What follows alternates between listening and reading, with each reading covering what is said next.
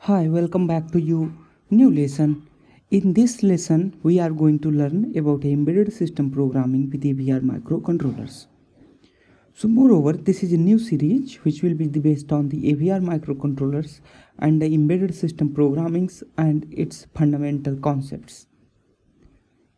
In embedded system programming, there are three main components. The first one is embedded hardware, and then we have embedded software, and then finally we have a user and the application running on the top of the embedded hardware and the software. Embedded software resides on the top of the embedded hardware, and on the top of the embedded hardware and the software, user application runs on these two parts. So the first question you might ask that what is the embedded system and what is the general purpose system? So there is a long war between embedded system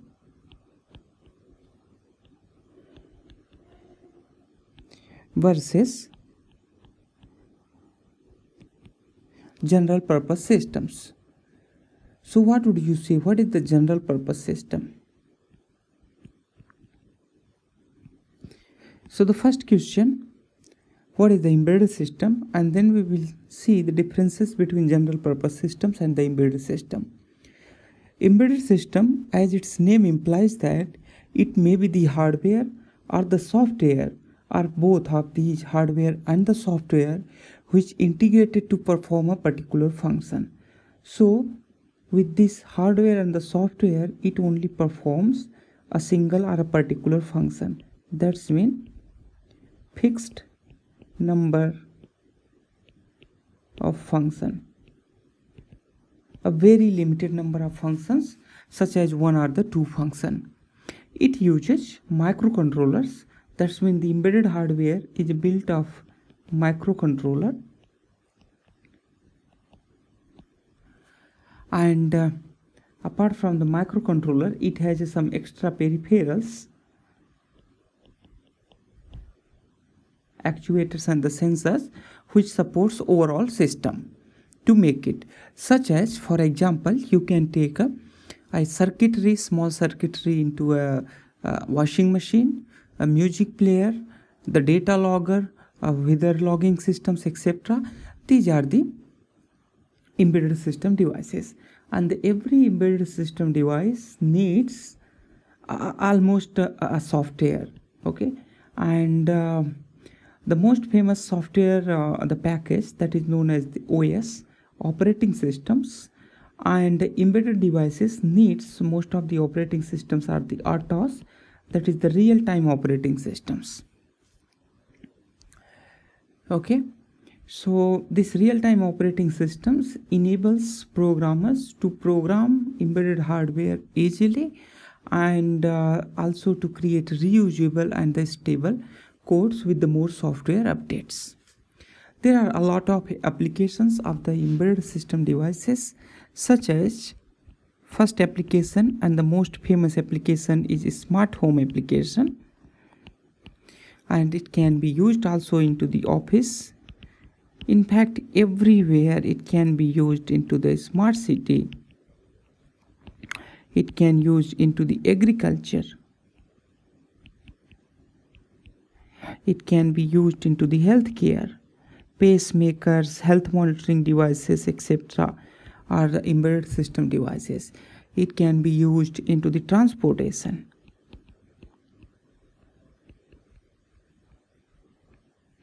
The embedded hardware software can be used into the space application. It can be used into the industrial application.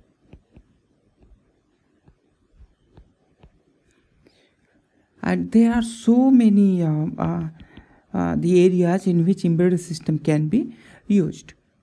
So now the time to learn about the embedded hardware, and then we will learn about the software.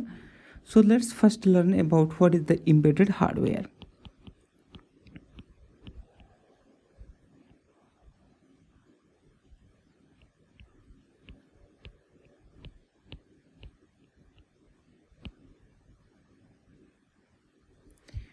Embedded hardware contains 4 basic units, and those basic units are a core processor, input, memory, and the output.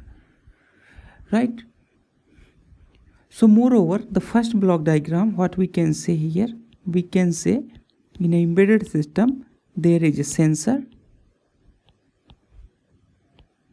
and then there is main embedded system, that's mean the core of the embedded system, and then finally there is actuator.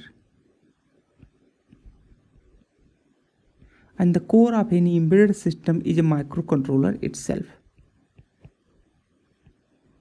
Okay, and if I say this embedded hardware in a single block, so you can say it like this. There is a CPU, which is a core, and then there is input, of course, which is sensors, then there is a memory, and then finally there is output, right? The CPU and the memory is correlated to each other, and this input goes to the CPU and output comes here. So the moreover here you can say the sensors, and then this output is related to actuators, right? So this is the embedded hardware, how we can show this embedded hardware. It contains the microcontroller, which is known as a CPU, and it also takes input from the sensors, and it performs operation with the help of the memory, where it stores the data, and then it finally produces the output, which can be fed into the actuators such as the motor controls and the other actuator systems such as the light, fans, AC, etc. Now let's understand how the embedded softwares are made. So here we have an embedded software.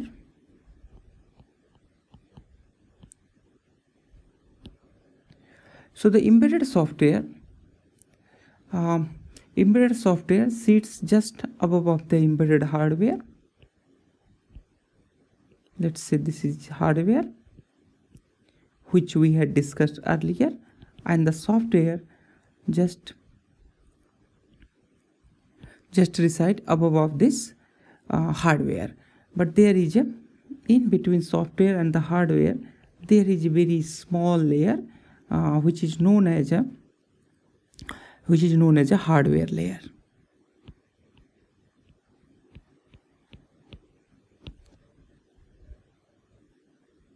Right?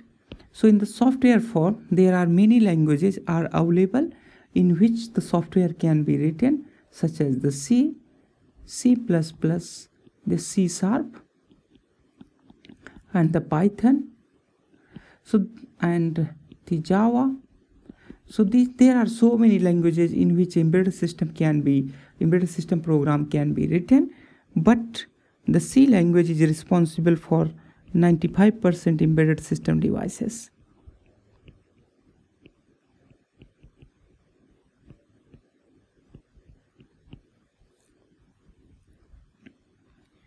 Right?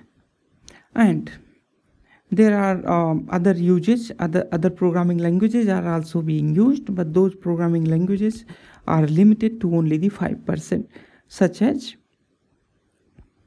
assembly, and of course C++.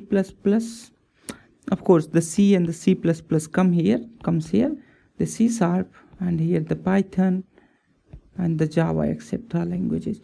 So these languages are also being used to do embedded software programmings, but the use of these languages are really very limited. So what are the steps to design the embedded system products? So there are basic 7 main steps in which embedded system products is being designed here. So those 7 basic steps are like this. First, we need to get here the idea, and then we have to think about the design, and then we have to develop our first prototype. So here we have our idea, here we have our design thinking, and here we had developed our first prototype, and then we had tested our prototype, and after that we deployed our prototype, let's say. And once it is deployed, then you need to provide here system supports and the upgrades. Supports and upgrades.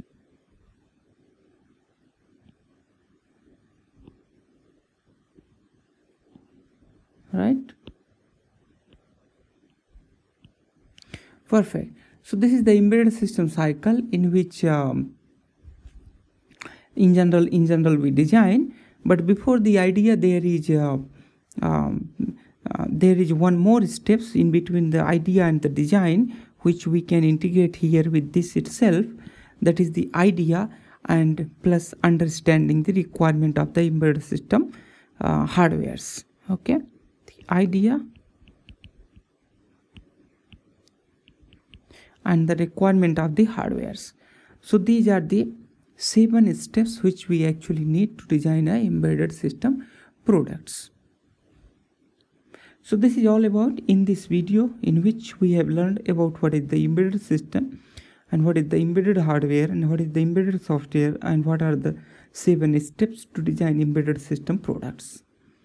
So throughout this tutorial series, we will be learning about the embedded systems programming in C assembly with AVR microcontrollers. So thank you so much for watching this video. Please do not forget to subscribe this channel so that you can get updates directly into your inbox. Bye bye. Have a nice day.